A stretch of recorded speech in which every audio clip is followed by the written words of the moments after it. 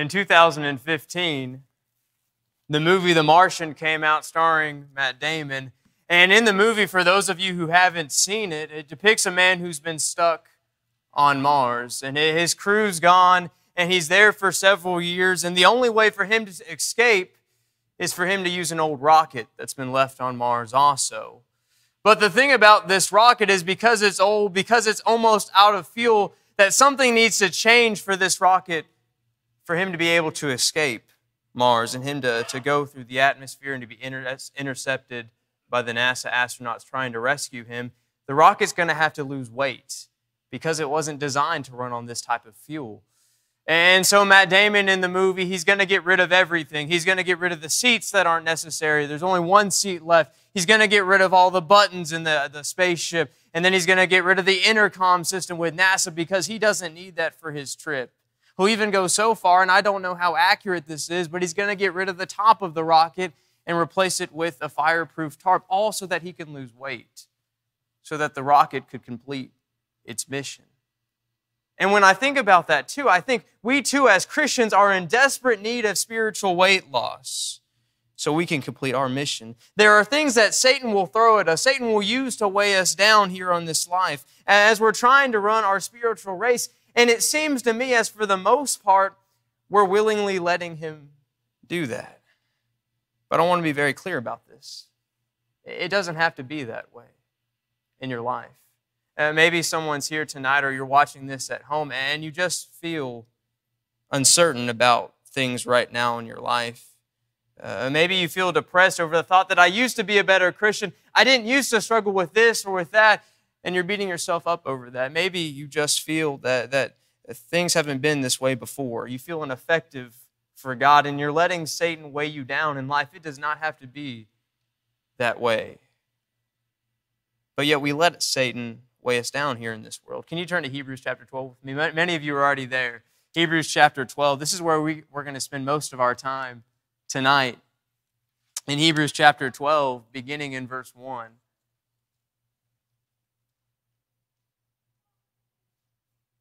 Hebrews 12, beginning in verse 1, it says this, "Therefore, since we have so great a cloud of witnesses surrounding us, let us lay aside every weight and the sin which so easily entangles us, and let us run with endurance the race that is set before us, fixing our eyes on Jesus, the author and perfecter of faith, who for the joy set before him endured the cross, despising the shame, and has sat down at the right hand of the throne of God." Verse 3, "For consider him who has endured such hostility by sinners against himself, so that you will not grow weary and lose heart." The Hebrews writer is going to make an analogy here. But what does he compare our lives, compare our faith to, but a runner running a race? In 1 Corinthians 9 and verse 24, you don't have to turn there, Paul would speak to the Corinthians and say this, "Do you not know that all who run in a race all run, but only one will receive the prize? Run in such a way that you may win." And again in Philippians 3 and verse 14, Paul has similar language. "I press on for the prize," or some translations say, "I run towards the prize of the upward call of God in Christ Jesus." Do you think there's a reason that Paul and the Hebrew writers and the epistle writers use this analogy over and over again? This idea of a runner running a race, could it not be because this mindset, this attitude is important?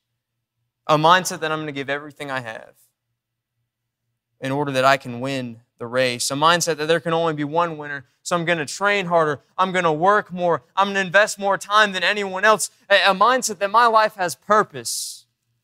A purpose that I need to do everything I can in order to obtain the prize. That's an easy spiritual analogy, isn't it?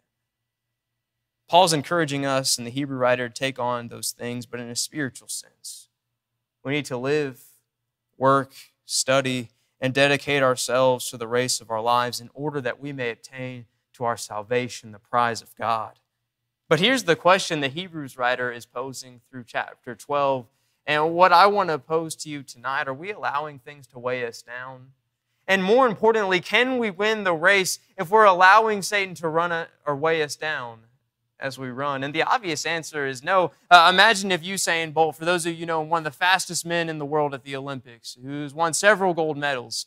Imagine if he went to the Olympics at that time and he's warming up, they're about to get in their stances, and then he throws on a 30-pound vest before the race starts. Do you think he's going to win the race against the fastest people in the world? Do you think he's going to set a new world record like he's done in the past? No, because a runner may train with weights on, but he will never run his best. And if anything, he will never win with weights on. The devil will attempt to weigh us down, brothers and sisters. He wants us to grow weary, to become defeated, to quit. And after this lesson, can we make changes in our lives? To cast aside these weights, to lay aside these weights that the devil is putting in our lives so that we can run in order to win the prize. I see three things from Hebrews, three weights that I want to talk about tonight. The first is this. The first is sin. The first thing the Hebrew writer tells us to lay aside is sin. He'll say lay aside the weight, but then he'll specifically call out sin, because isn't sin certainly a great weight in our race? Notice how he'll describe this sin. And in verse 1, therefore, since we're so surrounded by great a cloud of witnesses, let us lay aside every weight and the sin which so easily entangles us, and let us run with endurance the race that is set before us. Some translations say ensnare. The sin that besets us, the sin that entangles us. This sin is such a weight in our lives that it doesn't allow us to run like we ought to. I have this image in my head of this entanglement as a runner who's gotten off the paved path. You think of the park and how they paved out these sections for runners to run on. This is a runner who's not running on the paved section, but a runner who's gone into the wayside, into the woods, where there's thorns and there's vines, and they're reaching at his ankles. And that's what sin does, isn't it? It takes us off the straight and narrow path of Jesus that's been paved for us by his words, and it pulls us into the wayside and does everything it can to keep us there. And the first thing sin does concerning our race is it takes away our confidence in our prize. That's a smart move by the devil, isn't it? Because what does a runner need in order to win a race? He needs confidence in what he's doing. He needs assurance that what he is doing is not in vain. In 1 Peter 5 and verse 8, this is a scripture you all know, be a sober spirit. Be on alert, for your adversary, the devil, is like a roaring lion, seeking someone to devour. But verse 9 says, but resist him and stand firm in your faith. Peter tells us the devil is seeking, but what are we to do? We're to stand firm in our faith, a faith and conviction that because Jesus has died for me, because Jesus has paid the ultimate price and I believe in him and I'm one of his followers, that I can have the forgiveness of sin. The 1 Peter 3 and verse 21, I can have a clean conscience through baptism, through God's plan of salvation. I can have confidence in that. But what happens to that confidence when sin becomes involved? And the Hebrew writer tells us. One page over in your Bible for me in Hebrews 10. In Hebrews 10, in verse 35. In Hebrews 10 and verse 35, it says this, therefore, do not throw away your confidence, which has great reward. But verse 36 says, for you are in need of endurance, so that when you have done the will of God, you may receive what has been promised. That's similar language that we've been reading all this time. The thought that I need endurance so that I can obtain a prize, that I can obtain this promise of God. But what do I need in order to do that? I need confidence. But how do I throw away that confidence according to verse 35? Well, we have to look at the context. And that goes back to verse 26. For if we go on willfully sinning, after receiving the knowledge of truth, there no longer remains a sacrifice for sin. Sin is the very thing that causes our confidence in God to waver and eventually to be thrown away, because Romans 6:23, for the wages of sin is death. How can we have confidence in our salvation from God when Paul would we would be, as Paul would describe in Romans 6:14, we've allowed sin to become master over us. And the thing is, we can't have confidence in our salvation. We can't have confidence in God's forgiveness when we've allowed ourselves become slaves to sin rather than slaves to God. Now, God has abundant grace that He is willing and able to forgive all sins with. But is that an excuse to sin knowing that we have a loving God, to sin over and over again, the same sin, to let it occur in our lives, but God will forgive me? That's why Paul would say in Romans 6, what are we to say then? Are we to continue in sin so that grace may abound? May it never be. I don't mean to be rude. I don't mean to step on toes. But if we have a particular sin that over and over and over again causes us to sin daily, and we have this thing in our lives that causes us to not be in a relationship with God over and over again, that should be an indicator of something. That the old self has not been completely crucified. Now, there's a difference between someone who's struggling with sin and someone who's not willing to make changes. It should be an indicator that there's been no radical changes made. That's why Jesus would say this. Turn to Matthew 5 with me. Matthew 5.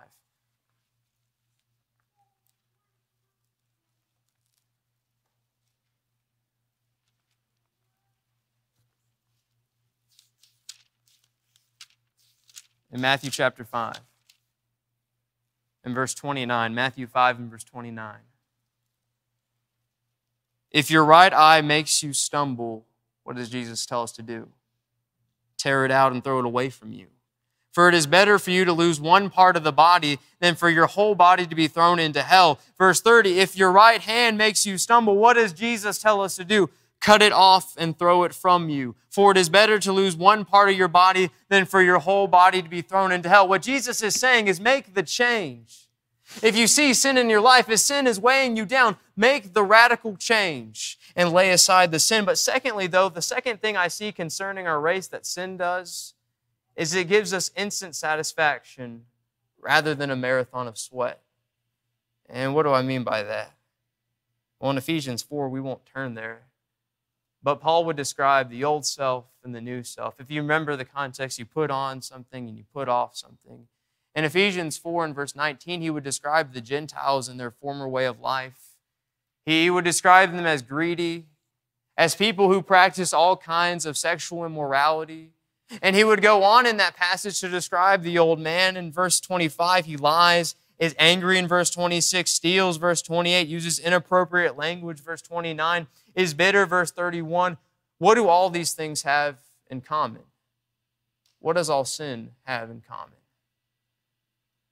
I can have it whenever I want, as quickly as I want. I can go have sex. I can go be angry. I can curse when I want, because when I do those things, they make me feel good. I'm satisfied. The devil says, why wait for the prize when I can make your life everything you want it to be right here and now? Sin shifts our motivation. It makes us give up on studying, on going to church, on teaching and evangelism, because those things take work. And the devil says, I will give you what you want now, and you will feel good. But church, our faith should not be content with the fleeting pleasures of the world. Jesus tells us only one thing will stand, and that is our prize. That is the kingdom of God. Do not be fooled and deceived, but run a race and never forget the prize that God is willing to offer you, that He has offered you through the blood of Jesus. For the wages of sin is death. We quoted that earlier, Romans 6:23. But that ends by saying, but the free gift of God is eternal life in Christ Jesus, our Lord. And that is an amazing gift. But the second weight I see from the text here in Hebrews, after we lay aside sin, is we need to lay aside the weight of a loss of focus. The loss of focus. Look back at the text with me in Hebrews. Turn back over to Hebrews. We're going to read this quite a bit tonight. Hebrews chapter 12.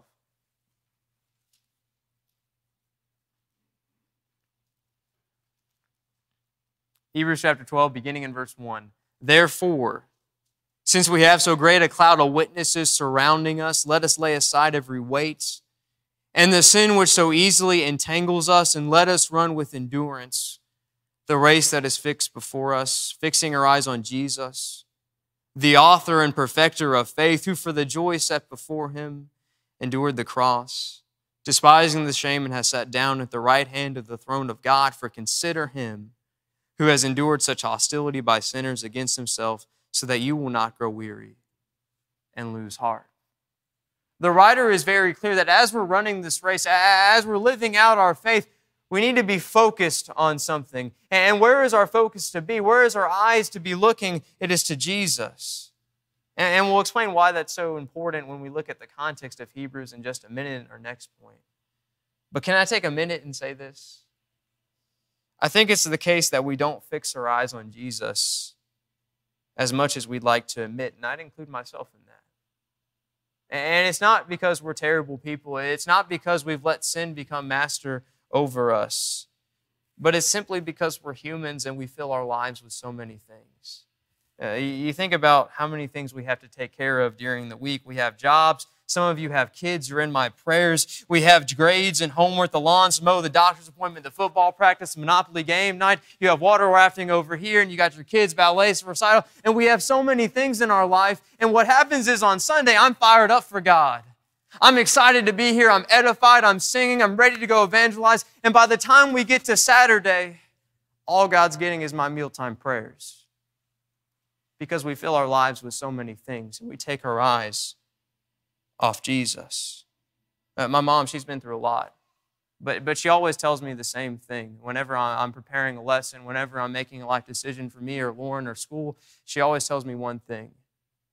She says, when you take your eyes off Jesus, you will lose everything. Can I say that again? When you take your eyes off Jesus, you will lose everything. And I completely agree. I wholeheartedly agree with that.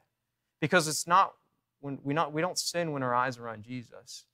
It's not when our faith wavers that our eyes are on Jesus, but it's when we take our eyes off Jesus. But when our eyes are on Jesus, we will see the prize and we will see the cost of it, and we will run faster than we ever have. We will study harder than we ever have. We will sing louder than we ever sung, because Jesus makes it possible. And Jesus makes it all possible when we recognize Him and we see Him every day in our lives. And that's when we can say, as Paul would say, for me to live is Christ and to die is gain, when we put our eyes on Him. But can I take a moment and caution us? Because if you remember how I began the lesson and I talked about these weights, I said it seems to me for the most part that we're willingly allowing the devil to put these weights in our lives, that we're willingly allowing the devil to put these weights on our shoulders and us to carry them. And I don't think it could ever be truer when it comes to a loss of focus. I think we could agree that what we focus on, what we put our heart on and our eyes on, that will dictate what we do, what we say, how we live, that it will influence us, what we focus on. And certainly Scripture teaches that. If you want to write down these passages, Romans 8 and verse 5, I'll read them quickly. For those who live according to the flesh set their mind on the things of the flesh, but those who live according to the Spirit set their minds on the things of the Spirit. Luke 6 and verse 45. Luke 6 and verse 45. A good man out of the treasure of his heart brings forth good. An evil man out of the treasure of his heart brings forth evil. For out of the abundance of the heart the mouth speaks. And Proverbs 4 and verse 23. Proverbs 4 and verse 23. Watch over your heart with all diligence, for from it flows the springs of life. God's word is very clear that what we consume, what we allow our focus to be in life, will dictate certain things, won't it? It will influence how we live, how we speak, what we do, who we associate with. It will impact all aspects of our life where we make our focus. So can I pose a question this evening? Where is our focus? Is it on Jesus or is it on the world? Church, we need to take our eyes off social media. I won't go around the room and ask everyone to show their phone usage and how long they've spent on these social media sites. But it wouldn't shock me if some of us have been on social media for an average of 30 minutes a day. It wouldn't shock me if some of us have been on for an hour a day. It wouldn't shock me if we've been on for 2 hours a day, because you know why I say that? Because the national average in America is 2.2 hours a day for social media, for Facebook and Instagram. 2.2 hours a day, 7 days a week. Do you think spending hours on something every day will change the way we think, the way we act and behave? I wonder if any of us, and I include myself in this because I can't think of a time, have ever studied God's Word for 2 hours a day consistently, 7 days a week for an entire year. I can't think of a time in my life. Satan will use social media to shift our focus. It's a shame that these sites have become so vulgar, so inappropriate, so immodest. But maybe it's time for a change in our lives and to put these weights aside. Can our eyes be on Jesus when we are so consumed with the comment section, when we are not consumed with His words? Church, to keep our eyes on Jesus, we must care more about Him than the news channel and the politics of the USA. It's been the case over the last several weeks that the church has seen people so consumed and so wrapped up in the worries of the world. I've seen personally Christians in my own life who live for the news channel, who live for the next article, who will scan Facebook for hours and hours looking for the next statistic and the next death count. Just living for the news, and they say, Carson, do you see this? Do you see that? And the more I've talked with these people, and the more consumed they become, the more they talk to me, the more I realize something about them. The more time they spend in the news, the less time I hear them talking about Jesus. The more consumed they become with the world, the less I see them being consumed with the words of Jesus and sharing those. I see that even people in the church are readier to wear the name of Fox News on our shirts rather than wear the name of Jesus on our lives and promote Him as the ultimate authority. People wonder why we're discouraged in this time. It's because we filled our heads with garbage. When we have a King who offers us peace that passes understandings, and we bypass His word, and we look to some man-made source for comfort and security. I'm not saying don't watch the news, but I'm saying don't lose your focus in the words of God. We could say the same thing about politics, couldn't we? I hope it's never the case that we care more about the war between the Democrats and the Republicans than the war talked about in Ephesians 6, the spiritual warfare. I hope it's never the case that we care more about our role in the elections and the politics than our role in the kingdom of God and the church. I think it's the case even amongst brethren, that we have fixed our eyes so much on the man in the White House that we're quicker to defend him and his followers than our King Jesus and His followers. Has Satan weighed us down by shifting our focus away from Jesus? If so, we will never be able to withstand the race because we have become entangled. We have drifted away from our faith. Can you look at Colossians 3 with me? Colossians 3, the words of Paul.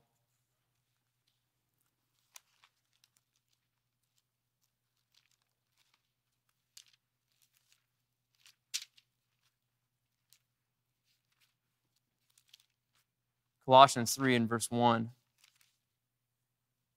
He's speaking to Christians. He says this, therefore, since you have been raised up with Christ, keep seeking the things above where Christ is seated at the right hand of God. Verse 2, set your mind on things above, not on things of this earth, for you have died with Christ, or you have died and your life is hidden with Christ. I see one last weight in the text in Hebrews that I want to talk about briefly tonight. Thank you so much for your attention so far. Can we turn back to Hebrews 12 real quickly? Hebrews 12, beginning in verse 1. Hebrews 12, beginning in verse 1. Therefore, doesn't that sound familiar tonight?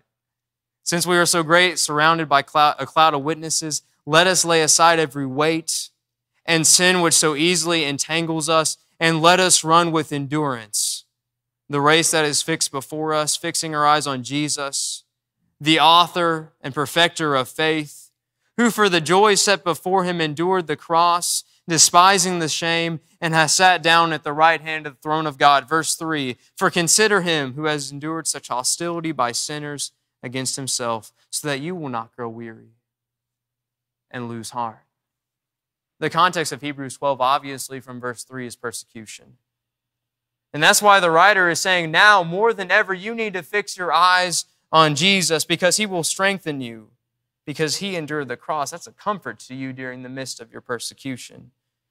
And wasn't persecution such a weight for these Christians in the first century?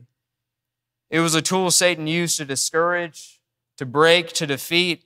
And when those things took place in the runner's life, the runner stopped running. Now, we're not necessarily dealing with persecution like they were today in this country at this time. But could we apply this to dealing with hard times, to dealing with trials that we go through, similar to persecution? Hard times can be a weight in our life that cause us to stumble. And how these hard times are weights in our lives is that they cause all kinds of problems in our relationship with God. They cause us to stumble, have stress, anxiety, and worry, and doubt, and uncertainty. And I'm not saying those things are wrong. But Satan uses those things to stop the runner from running towards his prize. And how all these things come about is by forgetting what Jesus has went through. The only way we will be able to get through hard times, brothers and sisters, and this is more relevant than it's ever been in the past for especially me in this hard time we're going through, is we need to reflect on the death of Jesus and the life Jesus lived while here on earth. How Jesus was humbled, how he was reviled, beaten, mocked, crucified. When we become weary and discouraged, when we remember that, we will get through the hard times. Verse 3, for consider him who endured such hostility from sinners against himself, lest you become weary and discouraged in your soul. Again, we can't make the parallel as good as we could to persecution. But could I encourage us this evening, as we go through trials in life, and I know many of you are, to reflect on Jesus, to remember what God in flesh did for you, each and every one of you, how he was crucified for us. To remember the words of Philippians 2, verse 7, but he, Jesus, emptied himself, taking the form of a bondservant and being made in the likeness of men, being found in the appearance as a man, he humbled himself, becoming obedient, even obedient to the point of death on the cross. We can take comfort in that, because when we experience hardship, when we experience persecution, uncertainty, doubt, stress, anxiety, whatever it is in your life, we can find comfort when we remember that Jesus has been here with us. But he went even further than we will ever go by allowing himself to be killed on a tree. And when we realize that, we can cast the weight aside. But not only that, when we reflect on what Jesus did for us in that great sacrifice, we'll realize something else, won't we? That we have a God who loves us, a God who cares so much about us, a God who was willing to send his son Jesus for our sins, and that God is faithful and he is able to deliver us. We will remember that when we reflect on the death of Jesus. And that has never been more comforting than knowing you have a God that loves you. We must keep our eyes on Jesus, because when we take our eyes off of him, we will never be able to remain firm during hard trials. And when we take our eyes off Jesus, we'll grow weary in these trials, but not only that, it will sin also. Do you see how these things are connected? We must keep our eyes on Jesus. Please remember that if you're dealing with weights tonight. To keep your eyes on Jesus. So my question to y'all, our brothers and sisters tonight, I shouldn't say y'all, I'm getting out of that habit. Do we have weights in our lives? Do we have weights that Satan has put in our lives that are causing us to stumble, to be weighed down as we are trying to obtain the prize? Can I admonish, as Paul did, run in such a way that you may win the prize? Take that with you as you go throughout your life. Maybe there's someone here tonight who is in need of reconciliation with God, in need of his forgiveness and his love through Jesus Christ dying on the cross for our sins. We can have that. We can have forgiveness. We can have that home in heaven. We can have that prize. Make that right with God tonight. Maybe there's someone here and you've lived your life, but you've become entangled and ensnared, and you've just been off the on the wayside and not on the path of Jesus, and you're trying to make that right, and you need the prayers of the congregation. You need our help, and you need our support. We want to make that possible for you tonight, because we're all running. We're all in this together, and it's hard. It is a hard race, and the devil is going to make it even harder every single day of our lives. But if we fix our eyes on Jesus, we can obtain that prize. If you're subject to the invitation, come forward right now as we stand and as we sing.